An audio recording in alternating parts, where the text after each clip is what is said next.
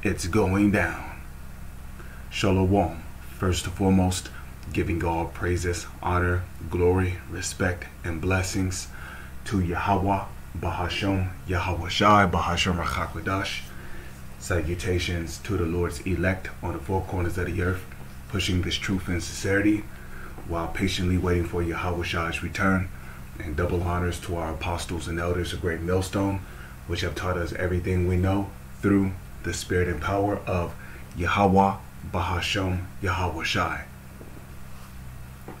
And welcome to another series of It's Going Down, being brought to you by the spirit and power of Yahweh, Bahashem, Yahweh Shai. European country warns of general energy collapse. Gas shortage might put European states in a position where even with money you will not be able to get electricity. Montenegro warns. So it's getting so bad in Europe that, or may I say, the gas shortage is getting so bad in Europe that even if you have money, there's no guarantee that you'll be able to have electricity in your home. And that's if you have money. You know, they're considering cutting back on gas significantly and only rationing out gases to businesses of whom they consider to be essential to their economy. Okay? Interruptions to Russia's gas supplies and a mass to switch to electricity will lead to a general energy collapse in Europe. The Prime Minister of Montenegro, Dragan Abazovic, claimed on Monday.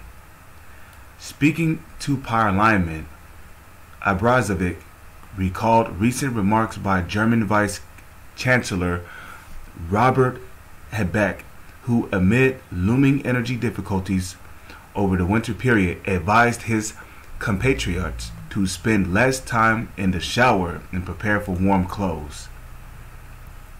Now you have a good idea of how bad it's getting in Europe. In Abrazovic's opinion, if someone from his government came up with such advice, he would be ridiculed. Okay, Montenegrin ministers are now focused on preventing a crisis like this, he said, but not everything depends on them.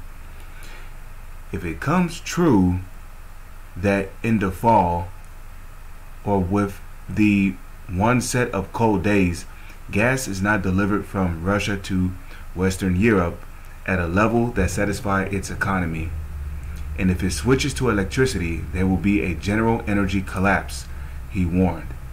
He explained that there was even a greater danger than increasing energy prices. In his opinion, there might be a situation in which even with money, you will not be able to get electricity.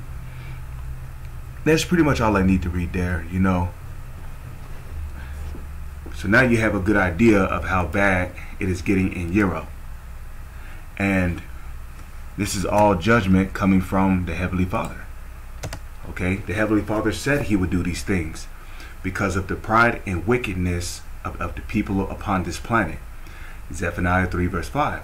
The just Lord, whose name is Yahweh, in the Paleo Hebrew, the true name of the Heavenly Father, Yahweh, the just Lord is in the midst thereof. He will not do iniquity. Every morning doth he bring his judgment to light. And we're seeing the Lord's judgment being brought to light. This is all a part of the Lord's judgment. Even if you have money, there's no guarantee you're going to get electricity. And let's face it, electricity is something that people is used to having in their homes. Without electricity, your house is basically back to the Stone Ages. You're going to have to keep your refrigerated food cold the good old-fashioned way. You're going to need ice, which you can buy from stores. You know, if you want heat, well, that's good. I mean, I don't know.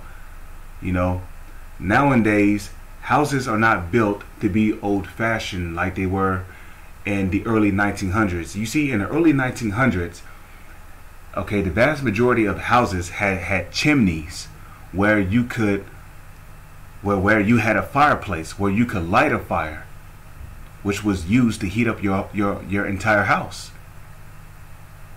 But as you can see, houses started to become industrialized. Now homes are running on electricity. You need electricity if you want to keep your house warm. You know, it's all systematically set up to make you people suffer so you could bow down to the NWO. Okay, he faileth not, so the Lord faileth not when it comes to bringing his judgment to light. But the unjust, which is the wicked, knoweth no shame. With that, I'm going to say Shalom is on to the next one.